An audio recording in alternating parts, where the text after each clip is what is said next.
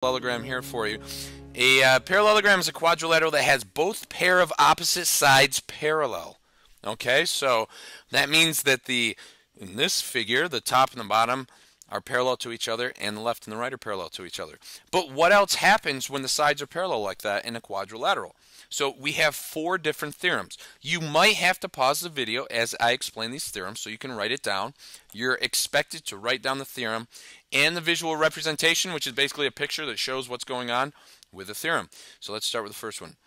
Okay, the first theorem, if a quadrilateral is a parallelogram, then its opposite sides are congruent. Pause the video. Okay, you're back. Opposite sides congruent. That's pretty easy enough to understand. I mean, if this side is 10 here, then the other side we know is also 10. All right, same thing for the blue sides. If one is like 8, then the other would be 8. They're basically the same. That's the easiest one to understand, I believe. Something a little more complicated. Pause the video, write it down. Okay, you're back. If a quadrilateral is a parallelogram, then its diagonals bisect each other. Now, if you remember what bisect means intersect at the midpoint, and the midpoint divides the segment into 2 congruent halves. So, long story short, they're cutting each other in half. Okay, the blue diagonal, do we know what a diagonal is? I didn't spend time explaining that, but a diagonal goes across the interior of the polygon. Okay, so we have this whole dB is the diagonal, and it is cut by AC, and AC is also cut by dB. They cut each other into 2 congruent halves. So let's play pretend. I love playing pretend here. So if this is 8, what is EB? If DE is equal to 8, EB also equals 8. All right, what about DB? Line segment DB would equal 16. It's 8 plus 8. Okay, how about on the other side? You'd have to come up with another measurement, but maybe it equals like 20. Okay, so if this side equals 20, AE, then EC also equals 20, and AC would then equal 40. Okay, so that is the second theorem. That one's not too difficult to understand. Let's go to the third one. Third one is pretty easy. In a quadrilateral, if it's a parallelogram, then the opposite angles are congruent. Okay, so opposite in a parallelogram. Okay, so let's pretend like we're talking about this one marked angle here. The other one marked angle is up here. That's opposite. The angles with 2 marks, they're called consecutive because they come one right after another. If you go around the parallelogram, you're going around in a circle here. After 70, what comes next? That's a consecutive angle. Okay, so opposite means not consecutive, but it's across the quadrilateral over there. In this case, across the parallelogram. So basically, if this angle here equals 70, the opposite one also equals 70. All right, what about this angle? If this equals 110, the opposite angle is across. So this would also equal 110. And if you notice, 70 and 110, that's peculiar. Here's another theorem. If a quadrilateral is a parallelogram, then its consecutive angles are supplementary. So any 2 angles that come one after the other as you're going around the parallelogram, doesn't matter which way you go, 2 angles consecutive, they are supplementary, and you remember that equals, when you add them, their sum equals 180 degrees. By the way, I'm going to show you a little trick now. I'm not sure if I showed this yet. Some students get confused. This is a little side note, so pause. Some students get confused between the difference of complementary and supplementary. So I'm going to show you the difference right now. Complementary starts with a C. Supplementary starts with an S. That C you can make into, ta-da, 90 degrees. That S you can make into, ta-da, 180 degrees. That's how you remember the difference between supplementary and complementary, so that you don't get your mastery checks wrong. A little trick. I'm going to go back to my theorems now. My precious, precious theorems. Precious! Wow. Schmiegelbrust. That was crazy, you're precious. All right, so you have your precious theorems. You're precious. And what we're going to do is use those theorems to solve for x. We love x here. X is one of our favorite variables. All right, so I'm going to warn you, you have to be careful. In our figures, sometimes it's difficult to see, but in the number 1 here, we have, that's this angle here, 22x minus 2. Okay, that's angle V. All right, that's not angle W. So just be careful when you're looking at these figures that you don't get the wrong one. So find x in each parallelogram figure. So what do we know about this one? This is the what? Let's see, these are consecutive. Let's see, that's this one here. Consecutive angles are supplementary, right, Schmiegelbrust? That's correct. Supplementary means that they add to 180 degrees, so we're going to write that out. 22x minus 2 plus the other angle, 94. That should all equal 180. All right, so now this is simple. We just have to do some algebra. So 22x, we're going to combine like terms. Negative 2 plus 94 is a positive 92.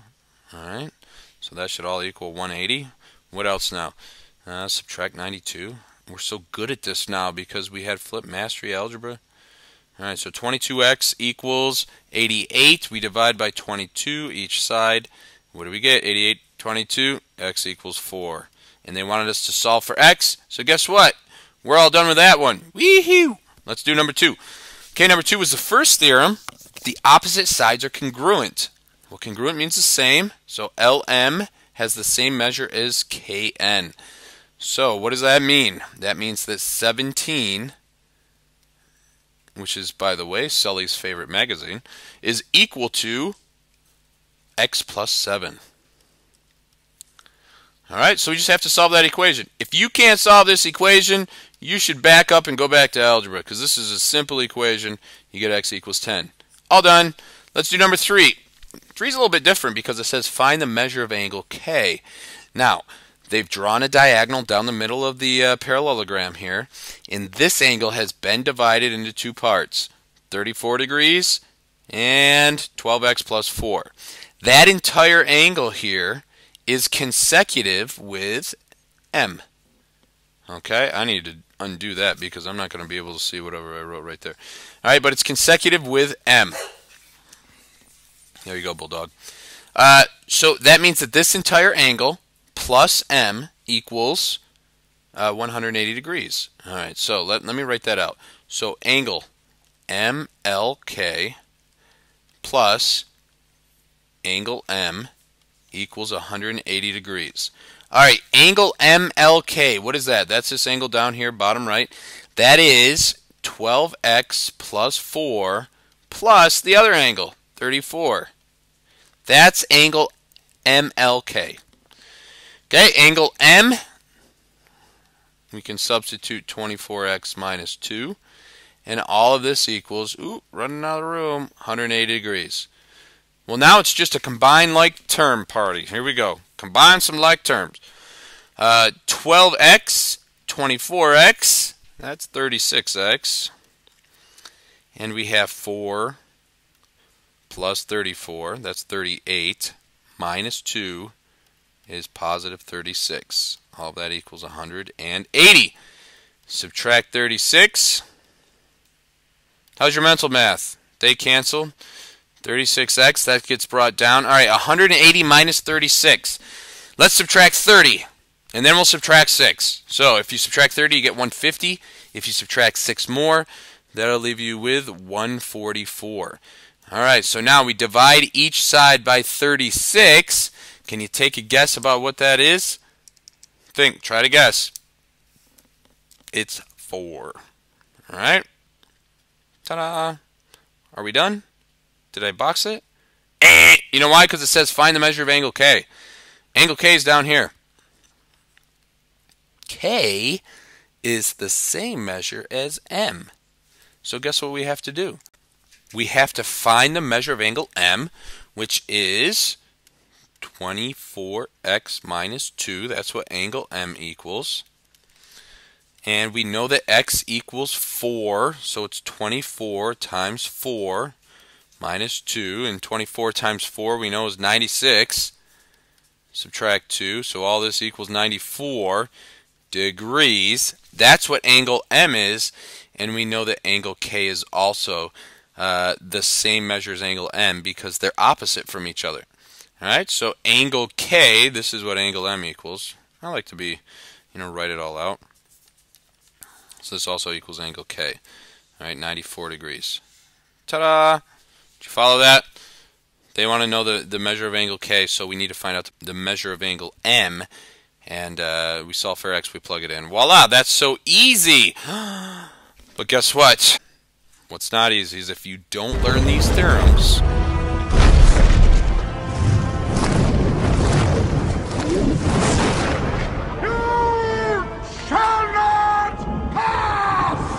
So my question, Brust plus Gandalf, is that Brustolf or is that Gandalst? I don't know. But either way, you shall not pass. If you don't know these theorems, you will not pass the mastery check. We have 2 more here. All right, so number 4. 4 is easy. Look at that. Doesn't get any easier than this. Opposite angles, they're congruent. So let's set it up. 72x plus 2 equals 146. We subtract 2 from each side. They cancel. Remember our little equal sign here. We get 72x equals 144. We divide each side by 72. I know I'm going quick here, but we should know how to do algebra, and we should know how to solve these equations by now. 5 is a little bit tricky. It's a new type. We have RF. All right, so RF. Let me do some highlighting here. Got to use my highlighter. RF is from here to here. And RT, they also give us, that is the entire way. They're not equal to each other. Sometimes they'll give you RF and FT, all right, and they would be equal. So you set them equal to each other, solve, solve, solve. This time, though, they don't do that. They give you RF and then RT. So you have to be careful. What do we know about these two? Well, the green one is twice as big as the yellow one. Or the green one, which one is the green one? RT here. So I'm just going to write a little equation. RT is twice as big as RF, right?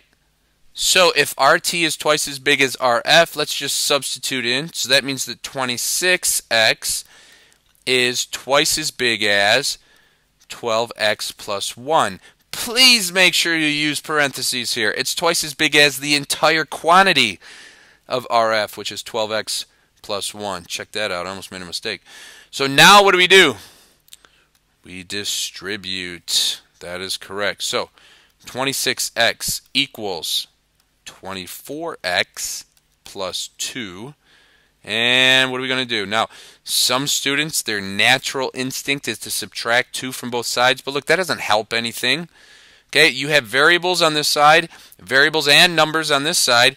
You need to get rid of this variable term right here. So how do you get rid of a positive 24x? You subtract 24x from each side. Ta-da! All right, so what do we get?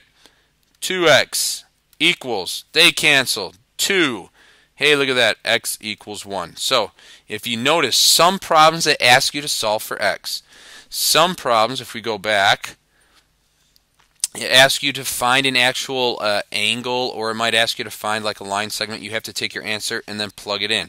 Please be extra careful when you're solving these problems that if it wants you to find an angle or a segment length, that you actually plug it back in and do that. Okay, so here's the last 2. You try these all by yourself. I'll figure them out, you figure them out, and we'll see how we do. All right, pause the video. Okay, how do we do? Did you notice on 5 you have consecutive angles here? So they must equal 180. I'm talking about 95 degrees with this entire angle RST. Okay, that whole angle plus 95, they're consecutive angles of the parallelogram. I'm not thinking the diagonal right now. Just 95 in this angle up here. All right, so I need to add, it's the angle addition postulate. I need to add these 2 angles together to get angle RST. So that's what our equation is going to say. 95 plus these 2 angles together should equal 180 degrees. That's our equation. Add them together. Voila, x equals 6. That's how you do that one. For 6, we have 2 diagonals here. Well, one of them's bisected they're bisected, okay, by each other. And we get 6x minus 3 equals 5x. That is very simple. You solve it, you get x equals 3, but they want FW, so you have to plug that 3 into 5x, and you get 15. Hey, you're all done. Let's see, Aragon, Parallelogram. That's who it is.